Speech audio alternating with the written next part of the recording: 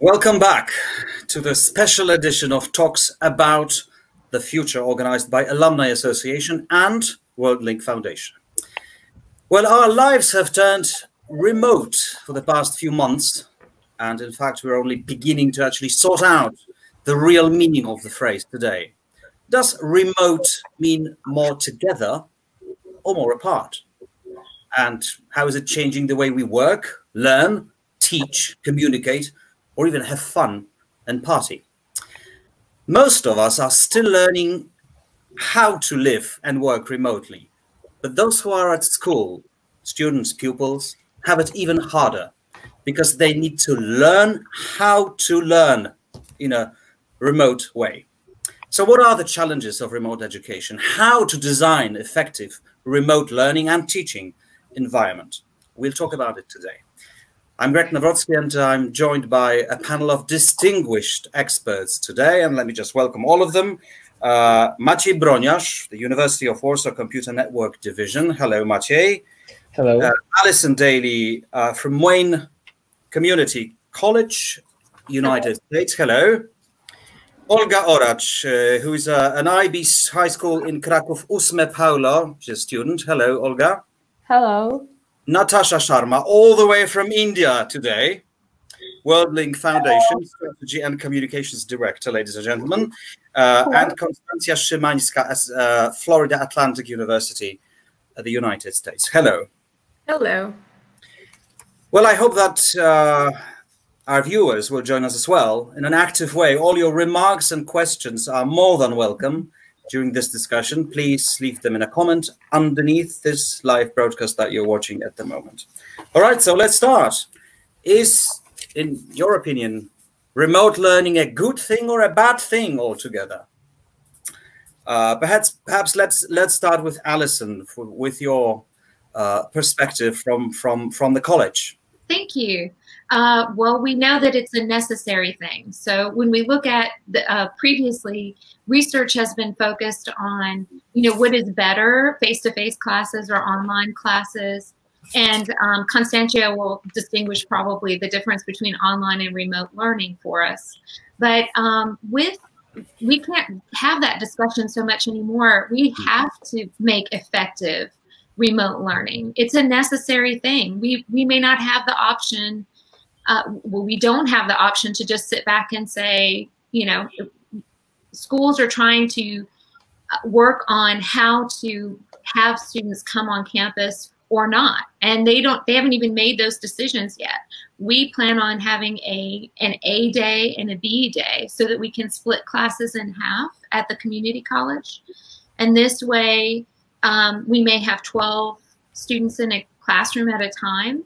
So half of the class will be doing work online, and it's remote learning, but we can do it synchronous or asynchronous.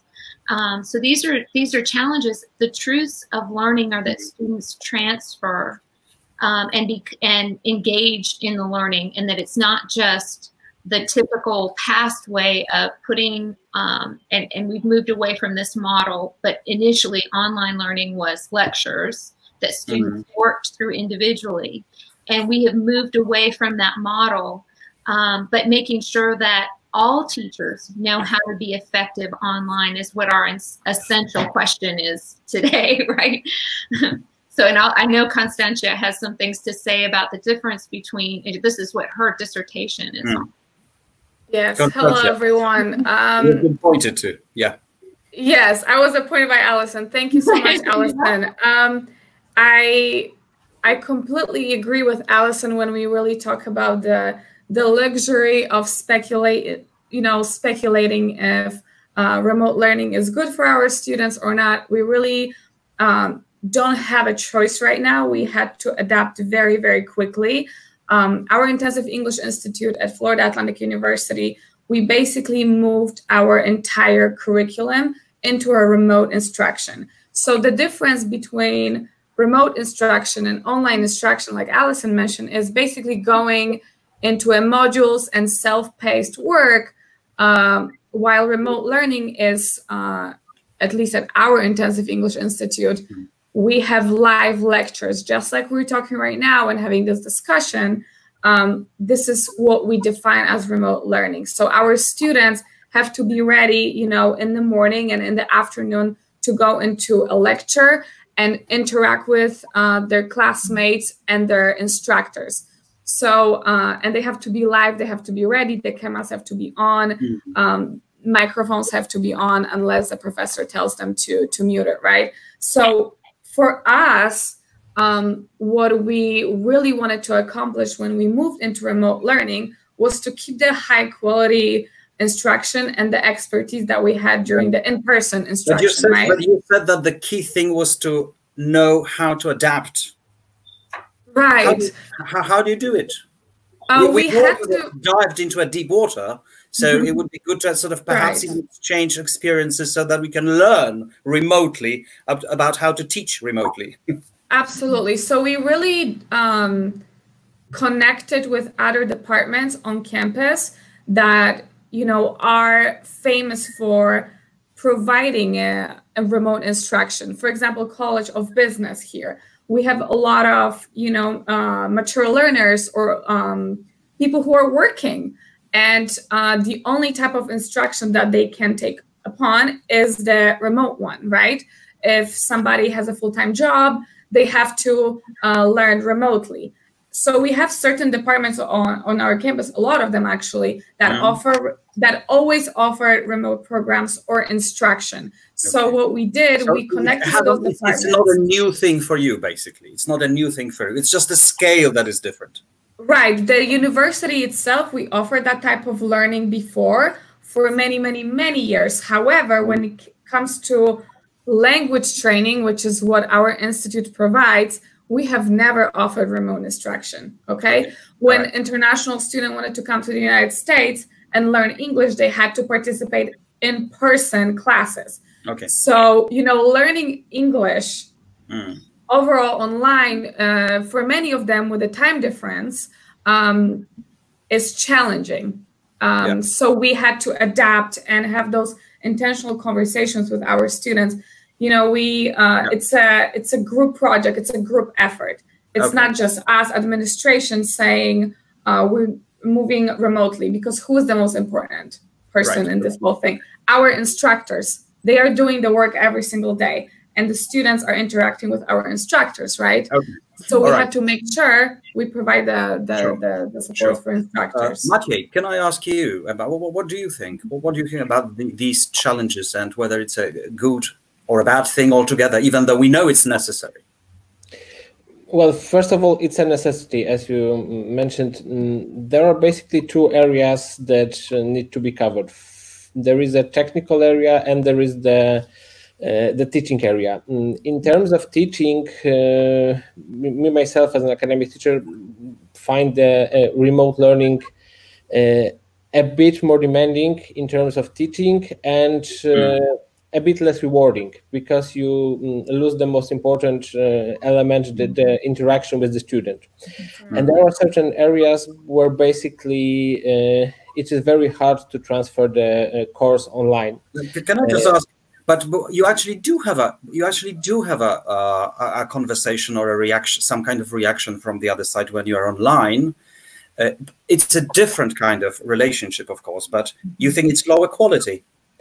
It's lower quality because, for example, in my experience, I teach computer forensics. So we basically very often work on digital evidence of a crime or an analog evidence of a crime. And it is very different to work in a group and to discuss a topic where you have the people in the room, where you can work with the equipment, when you basically have some kind of laboratory work to conduct. It is virtually impossible to transfer that kind of work online. And I believe that my friends in the physics or chemistry or biology department find it even more annoying. And then there is a technical field where you need to be sure that even if the university, Warsaw University, had the technology allowing us to conduct online training for years, and even we didn't have much of a problem when the scale began to show, because the transition was made within a week, and we have about 50,000 students at the University of Warsaw, so it's quite a large city. The problem is the connectivity on the side of the student, because very often when you have like 5 or 6 people living in an apartment and they need to conduct online work, access online training, all that stuff, then suddenly the internet bandwidth is limited. And in terms of families, I have friends who, for example, have kids in schools, and suddenly providing hardware for every kid in the house and internet connectivity and cameras and all that stuff, basically great cost. Yeah, it is a cost, and very often it's the cost that family can't make in one single month. They need to diversify, and that is the problem in many cities in Poland, where the kids basically are put out of the schooling system in part or in general, just because the families can't afford the equipment. All right, can I just ask Olga, how do you like it? Well, my school, I'm really lucky to be in this school, because the school acted really quickly. So basically, just after the information online came out that we are entering the lockdown, they organized an online platform where all of the classes were held, and it went really smoothly. So I think that in my case, the lockdown and the online classes transition was really needed, because we were able to take the time off a little bit. So for me, I didn't have to travel 2 hours to school, so I could focus on myself a little bit more. And I think that this is what Maciej said a second ago about this kind of relationship that is a different kind of relationship between a student and a teacher. Did you have that feeling as well? That was a different, yeah, I think so too. Because sometimes when we had classes, children of the teacher would enter and we had to stop. And I think that we entered a little bit more intimate relationship on this level. Because we get to know like another side of the teacher. Yeah. So coming back to my first initial question, does this remote type of education, does it bring you closer to one another, or feeling a bit more apart? I think in this case, it brought us closer, because we learned how to adapt. We had to be patient, and we had to act quickly on different situations. All right. New skills to develop, basically. Natasha. Yes, sure. Over to you. What do you think? So, Grzegorz, I think it's a mix of both. But let's say the one, apart from the many challenges that we can, of course, talk about, one is the lack of human touch, as we say. But I'd like to look at it, look at the greener picture. And that is 2 points I want to pick up here, which I noticed is that, firstly, what it has done is that students and teachers both have developed some skills that are so essential for the 21st century, and they have come like just so naturally to them. Students are learning skills that they will need to be successful in the future.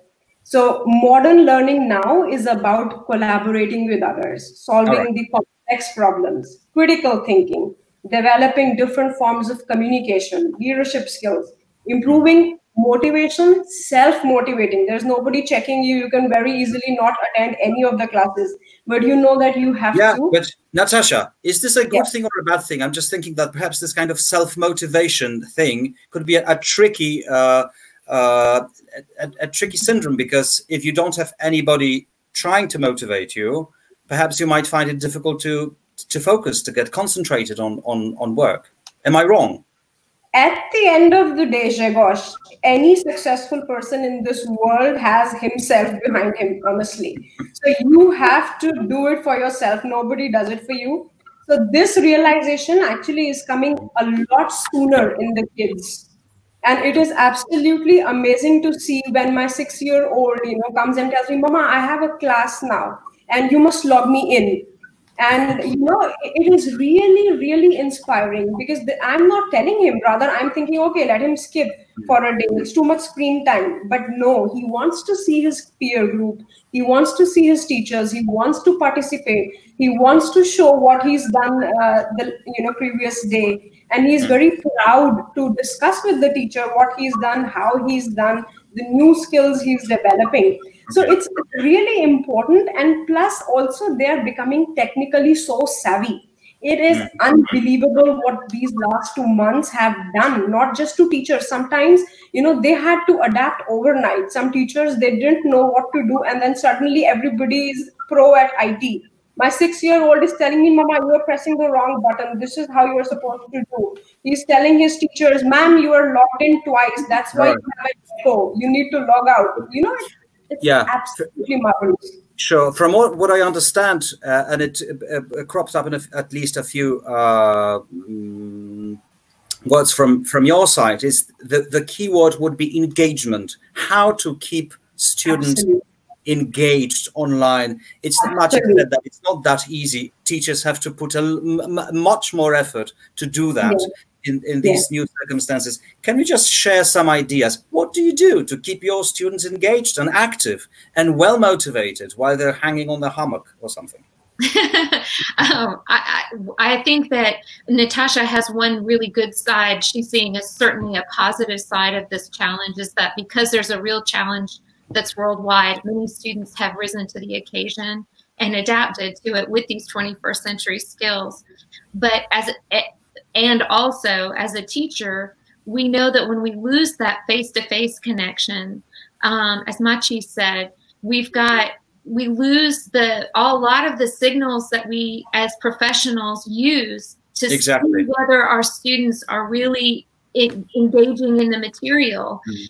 If I'm in a classroom and I look out at my students, I can see who's nodding their head, and I can also see who's sort of maybe checked out, or maybe who is confused. And so those moments where I'm reading their body language are times when I can say, I can move around the classroom, I might even address a student and say, what are you thinking? You have an interesting look on your face. I can see that you're thinking something. Sure. Can you tell me, are you confused, or what was your thought there? Or I might even pair people up that I might know a stronger student might be able to help a student that maybe just isn't getting this concept, and say, have a conversation.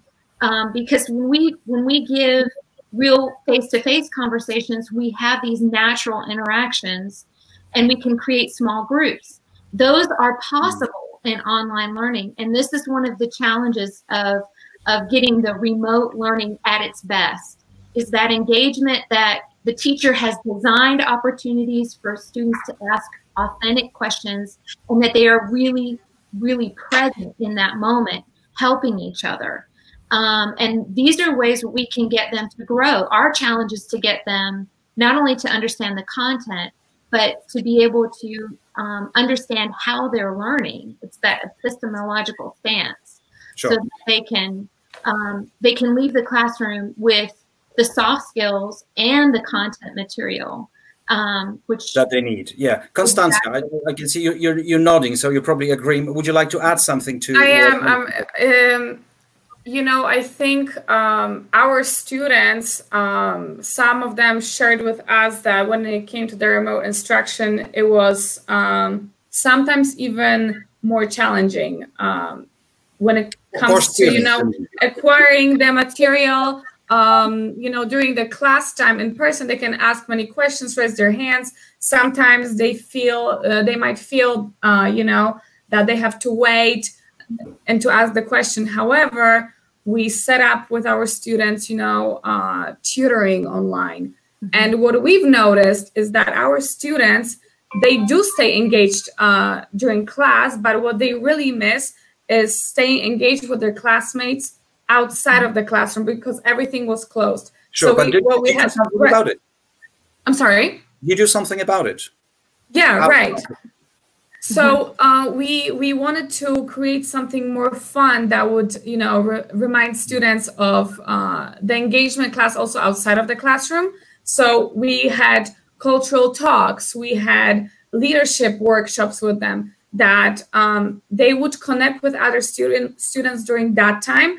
And once they are back in the classroom, they feel even more connected. But I 100% agree with Allyson when it comes to asking authentic questions or asking transparent questions. And also a key word during this time, just being patient and gracious to student is absolutely key. You know, students got closer with their instructors because many times they see their family members passing in the background, and their animals and their babies and their kids or their partners. So they created this type of, you know, closer relationship, but, you know, keeping the motivation on a high standard, it takes time. So we made sure we provide some type of entertainment to our students outside of the classroom too. Yeah, I understand all of you in your institutions, wherever you work, you develop your own practices, you come up with your own ideas. Right. I think it would be good, and I'm sure it's happening. It's just that I'm not sure about how exactly, but perhaps those teachers who will be watching us might find it interesting how to exchange that kind of experience that you're actually going through at the moment with your ideas, with for future solution, even on an international level, just as we're speaking at the moment. Are there any fora that we can exchange these experiences worldwide in teaching, remote teaching? Well, this is one of them, right?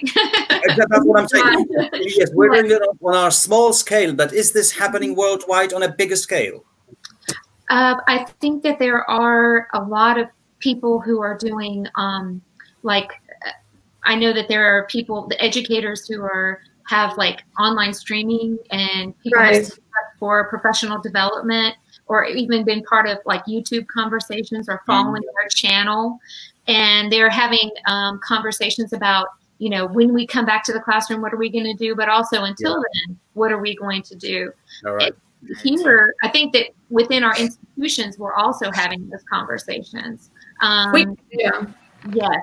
And we try to also engage our students on social media. So, you know, how are you going to relate to one another? When I'm speaking with Allyson or Natasha or Maciej about certain experiences that we're familiar with, we will be able to say, okay, I understand what she's going through or what they're going through because we're experiencing a similar issue. So our students, when they see what other students say about that, they also feel closer. So on our social media, you know, we try to post what are the best tips of staying motivated, or what are the best tips or keeping on track. And then students can interact with each other as well. So I think there are many groups. It's, you know, it's just which one is best for you. And I think the WorldLINK Foundation is one of those groups, you know, enabling students to be able to work so that when you mentioned, Konstancja, the students being able to talk to each other about what their experience is, students around the world can like attend the Global Student on a Hammock. And just go back to Maciej and ask exactly the same question. Would you find it helpful? Are you using these international experiences that are available in different places? Well, there are a few areas where that was particularly useful. We started using social media basically from the first day of the lockdown, and we noticed that the content that we provide for our academics basically is being transferred to other universities all over Europe. And suddenly people from schools in a different part of the country or in a different country at all tried to contact us because they had some technical issues or some questions how to solve a particular problem.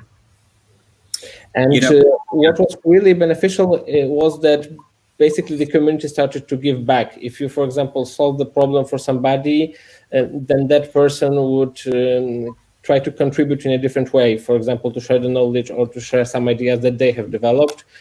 And we created 2 groups on Facebook, one dedicated to academic teachers, where we have like 3,000 people actually at the moment, and the other group dedicated to primary and higher learning. And we have almost 10,000 people are active there, and people started creating their own ideas, sharing presentations, and basically trying to show off and to contribute what they can do in their own way. Yeah. But it seems that step by step, we're actually entering a completely new chapter in the history of education, even though we still don't see exactly where it will end. But I'll just pop the question from one of our viewers: can teachers, and that's a question for you, can teachers be replaced by technology? No. No. Technology is a means, but students, the personal connection, the mentorship piece cannot be replaced by technology. You know, someone encouraging you and customizing your learning and being able to see, hey, you're doing this really well, but over here, there are certain things that just are creative, and computer algorithm can do a lot to help you know, record your grades, maybe even give a quiz. But writing complex activities, they need a human. Yeah, Olga. No surprise there. Olga, do you really need a human, or do you just need a good AI robot who would substitute the teacher with his or her humors and all the rest of it? No, I totally agree. There is no algorithm that would work for every single student. And we need this personal touch. We need this understanding, because we as teenagers, there's a lot of happening in our lives. We're changing, developing in different ways. We're also trying new things and trying also to find ourselves. So we need that help in a form of a human being that also has emotions and knows how to understand different situations. Grzegorz, if I may, actually, they say that teacher is the cause and student, they are the effect. So imagine if there were no teachers and they were only the technology, so we would all be walking robots without any human touch to us. And how different and sad would be the world. So teachers are definitely important. This is very convincing. All right, okay. There is one issue that is virtually impossible to maintain while working remotely. It is very hard to notice a talent in a student. As from the academic perspective, when we are working with a group who are looking for people who qualify to go to PhD training or basically to work at university, and it is very hard to create such a relation with a student where you only know them through the internet, and where basically you try to standardize the interaction with everyone. It is very hard to grab that 1% of special people and basically help them succeed. Why is it so? Why is it harder? Because you would imagine that if you want to accept somebody for a PhD or another, you're just checking the academic credentials. You can do it without talking to a person. You can. Do you know what I'm saying? Is this that again? It's the personal traits that would be important for an application process or an acceptance process? I think it depends on the area, Maciej, right? Basically, there is a difference between the best person and the right person. And when we are trying to basically encourage somebody for PhD training, we need the right person, not someone who has the best credentials and the best scores, because he doesn't have that spark in him that will make him a good teacher or a good scientist. So all right, okay. So just to clear up, because it's an interesting thing for me. So that kind of lack of personal interaction is an impediment to a professional process of recruiting a proper candidate. Yeah. Basically, that's the problem. And the second problem is that when you are working with people in a regular way, and you meet them, you talk them, you basically learn to guide them, and you basically, it is easier for you to find the problems that they have and help them solve them. When you have a group of people all around the internet, and you have less amount of time and smaller amount of your attention to devote to them. And basically that is the disadvantage of online learning. So if I may add to that, so our process is completely the opposite. So if we want to sponsor or invite a student from abroad to join us for a PhD program, the online interaction is the only interaction we get very often. So that's the type of relationship we have to develop before the student gets on campus. So very often when students apply, we look, at a student holistically, but we only get to see a student online via, conversations, via Skype, other platforms. So it's very interesting what Maciej said too. I know that in Poland, that's usually how the process works, that you develop a relationship more of in person, and then you can recommend a student to pursue a PhD. Here's the opposite. So I think that's very interesting. The process that you described basically still focuses on one-to-one interaction. Yeah, and right. When you have a classroom of like 50 to 200 people, it is virtually impossible to have a one-to-one interaction with anybody. Right. Yeah. Sure. Natasha, a global student on a hammock, webinar. What is it going to be about? So as we said that this was for the students who want to take that first step and they want to be ahead of the world, they want to conquer the world, but still lying on the hammock. So what we are going to do is that we are going to have these 4 Mondays in August, where we are going to be focusing. We have some lovely speakers and at WorldLINK Foundation, and we are going to be focusing on innovative ways of thinking and critical thinking, design thinking a lot. We'll talk a lot about public speaking and technology. So I think it's going to be very interesting for the students who want to work upon themselves. This is a proactive step, and who want to make the best of these vacations that they have. Sure. All right. So let's focus on the students, or in fact, one student that we have today with us. Olga, perhaps you could actually give us a few tips or sort of some kind of advice to teachers and principals. What could they do to make it even better, all those ideas that we've tried to exchange? What do you think? Well, I think certainly communication is the key here.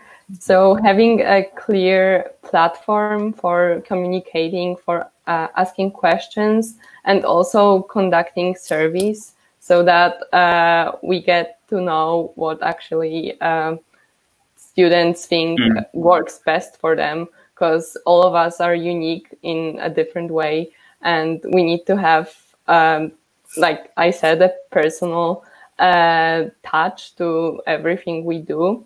So certainly this, and certainly also sharing different platforms, because as all of us could see, when the whole world entered lockdown, many universities opened up to free lectures, and having a platform where everything is available for students is a really good thing. Do you like the idea of a global education as such? Would you like to, when you finish your school, go abroad somewhere to study in a different country, in a different culture? Do you think it's a good idea? I think it's a great idea, because it really teaches you how to think globally, how to step outside of your comfort zone, how to expand your horizons, how to be open-minded, and also it gives you a different perspective on life and on different issues. Yeah, right. Weren't you a bit sad that you had a virtual graduation rather than a personal one? Well, of course I was a bit, because I couldn't see my friends. But after that, as the lockdown eased up a little bit, we met each other, so it was fine. All right. Okay, we've got another question from one of our viewers. We've touched on it already, but the question is this: what would be good tips for schools and principals? Perhaps that's a question from a principal. Tips for schools, principals, and teachers and students connected with the use of technology more effectively. So a few tips on that from our team. I think if I can just add really quickly, I think always looking for ways to connect with consultants or people who already have an experience with this type of, learning, because I truly believe that working with experts, whether they are technology experts or linguistic experts, can make the whole experience for students so much more successful, including for principals. This is the new reality that we had to adjust to. So, but there are certain, places or divisions that this is not a new type of learning, right? So I think connecting with others and definitely, attempting a joint effort would be something that I would recommend. Hearing from students, hearing from teachers, and gathering research also on which type of platforms are the most effective, which ones allow for students to have a breakout, which type of platforms are the most effective for students and teachers. I mean, there's so many little details that would make the whole experience better. But I think just consulting with others who have experience with this type of learning. I know that we're from different countries, perhaps different cultures, all including educational cultures. But if you think about next, let's don't even make it 10 years because that's a long period of time. But let's say 5 years. How do you think the education will look in 5 years' time? How very different will it be from what we know from last year or a few months back? I think for starters, Grzegorz, education will never be the same again. And it's really going to be very much more skills oriented than solely knowledge based, as used to be the case for years together. So now, like the ability of the students to ask really good questions, to synthesize the information, to present it in different ways, to really understand the global competitive landscape, and also the global opportunities. These are the things that really the schools and the education and the teachers and even the parents are going to be focusing on in the coming years. And probably grades are not the only things that are going to matter in the coming few years. This is how I see it as a big change. The whole way of thinking is changing for students, for teachers, for parents, for each of us. There is one component of learning that basically wasn't covered up until now during our discussion, because we are talking about learning and transferring knowledge, but there is also the issue of testing knowledge, and that would probably be the case in the next few years. How to evaluate the knowledge of a student and how to basically test them and check the progress that they made during the year, because when you make a test online, it is extremely different from the same test that is conducted in the classroom, and it is very hard to check the knowledge on a daily basis and basically monitor the progress of the student. Well, why is it different? Why is it different? Because of the possibility of some kind of a fraud, or what do you have in mind? First of all, for example, when I'm teaching classes for like 200 students, I tend to ask them a few questions every few minutes just to keep them engaged and to provide some interaction. It is more difficult to conduct online because there are some people who are just afraid to speak, or they don't want to contribute in any way. On the other hand, when you make a test just to check their knowledge at the end of the semester, it is easier to basically to cheat. So you need to redesign the whole process of evaluation, and on the one hand to make cheating virtually impossible, but on the other hand to still monitor the progress of the student and to understand how they are thinking and what led them to the conclusion that they put in the test. Right. So that is a lot of more work to the teacher actually. Okay. Anybody would like to add anything? I've got one more important question, but I'm keeping it till the very end of our discussion. I think there's another element to this as far as like the higher education, in the United States and in many places in the world, just the idea of students living on campus and being in close proximity You know, this is a challenge, whether schools will even open up, if they'll be completely online, and how that will affect their budgets and their programming. That affects funding, and there may be some things, you know, some schools and some programs that are cut. And I think we're going to see drastic changes. I think some of them will be empowering, and some of them will also be a sort of a pruning. But it won't just be cutting off the things that were not effective or were dead. It'll be cutting some things like drastically. And I'm wondering, you know, 5 years from now, what will look like. In some ways, I think we may be better. And in some ways, I think we may have lost some really key elements of our campus life. You know, so. And this is extremely important for Olga, who is listening to it attentively, because she knows that in 5 years she will be just in the middle of it. Right. Yes, yes. But also, if it comes to testing, I had to, and my friends, we had to face the problems of distractions. So we were really scared that a dog will start barking in the middle of the test, or a brother will enter the room and it will distract us. And that was really stressing, because this would affect our grade. And then also we were afraid that the connection will go off and we will lose some time, and that would also really affect the way we were scoring. So it was hard. Completely new issues to students and teachers. Barking dogs during the school time. Right. Okay. Now tell me, we've talked about teachers and students, but there's also a third party to the whole idea. It's the parents. Mm-hmm. How can we make parents allies in this uncertain process of transition of the education from the traditional one into the remote or the education of the future? Do they understand it? Are they partners in this process, you think?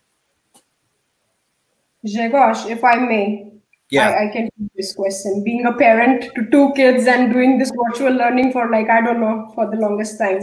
Yeah. So I would say yes, the parents are partners to this process. We are trying to contribute to the best of our ability. But here I'd like to bring one thing to everyone's notice, and that is that as parents, how we can contribute the best is that first we need to take care of yourself. It is a very well-known thing that when we are in the aeroplane, we are told to put the oxygen mask first and then try and help others. Yeah. And our kids, they are very receptive to what's going on in their surrounding with the parents. So if we are very stressed, if we are very agitated, the kids just absorb the energy. So we have to be kind to ourselves. We have to be kind to our kids. We have to be more patient. We have to really understand that they are little and they are in the same position as we are in. They're stuck at home. And so, you know, we have to be like more patient in general. And secondly, we have to be contributive. We have to understand that we have to choose our battles wisely with our kids. We have to stop pressuring them over every little thing. We have to stop telling them that, listen, he finished his assignment yesterday, so-and-so did this and did such a nice artwork and you aren't doing anything. So this is not what we have to do. We have to try and see that they are unique. They are not good or bad. They are different. And we have to try as parents to hone those special skills of theirs. And we have to be there for them. And we have to build that trust with them. So I think that's important. Right. We'll be rounding up soon because we're slowly starting to run out of time. So perhaps can each of you just for a minute or a minute and a half at the most, just some kind of parting thought, some kind of conclusions after this conversation. We've touched on really different subjects sometimes in a bit of a chaotic way, but that's the reality. The questions are from our viewers are really also very, very different, including the latest, which will be, can we lower the amount of hours spent on teachers' meetings at school? Yep, so these are also Unfortunately not. I can see it's a close to your heart issue, right? But we don't have the time to dwell much on this particular thing at the moment. So let's start perhaps with Konstancja, just a conclusion from this meeting today. Yes, I think for our students and our wonderful instructors all around the world, supporting each other, being gentle with each other, understanding and supportive is absolutely the key in making the global education work. And, you know, if anyone would like to speak about any issues regarding, you know, foreign language anxiety or how to really make the remote learning work, I'm more than happy to provide any type of support as well. So, but being I'm sorry? We are accepting your offer. Yes, yes, right. Absolutely. But being gentle and supportive, I think that's, that's one of the most important. Basically, the public school system was designed to include everyone that would like to be included and to not left anyone behind. And the biggest challenge that we will be facing in the next years is to redesign the system to utilize the whole internet learning experience and still do not left anyone behind, because suddenly it is not just the case to school, but the case of your parents being able to afford internet access, equipment, all the stuff, or the parents having to decide whether to give the laptop to the one kid or another because they have only one at home. Yeah, and that is probably the most crucial issue, both to parents, the academia, and the state as well, because we will have a generation that is being left behind just by basically lack of resources. Right, thank you. Natasha? My advice would be common for the students, teachers, and the parents, that please do take care of yourself. Take some me time out for yourself during the day. Do exercise, eat healthy. Try and give some time to meditation, listen to good music, do anything that makes you happy and keep the others around you happy. The world's changing very fast, but that's okay. We are supposed to bloom wherever we are planted. So we are all in it together. Okay. Little about technology in these parting thoughts. Okay, Allyson.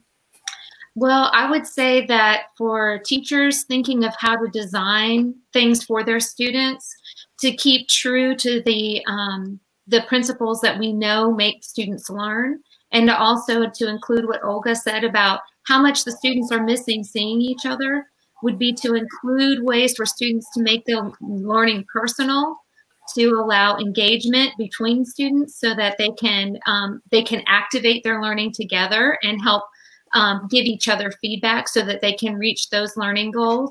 And to think about how to do that with novelty. So don't do everything the same way, the same time, because it gets boring, right?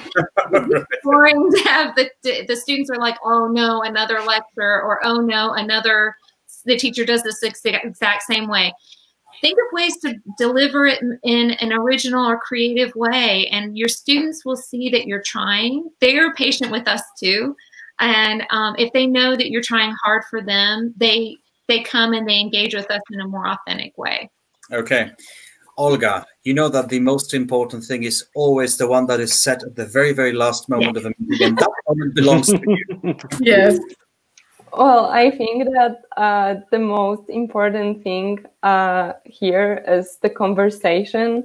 So having feedback from both sides, because we as students are also really interested in technology, and we may know some how to solve some problems that the teachers are facing. So just don't be afraid to ask questions and also always ask for feedback. All right, thank you very much. Ladies and gentlemen, this was the special edition of Talks About the Future. Thank you, Maciej, Broniarz, Allyson, Daly, Olga, Oracz, Natasha, Sharma, and Konstancja. Szymańska, thank you for this meeting today. It was a very resourceful and a very good one. Very good one. And till next time, have a very good evening. Good night. Good night. Thank you. Bye. Good night.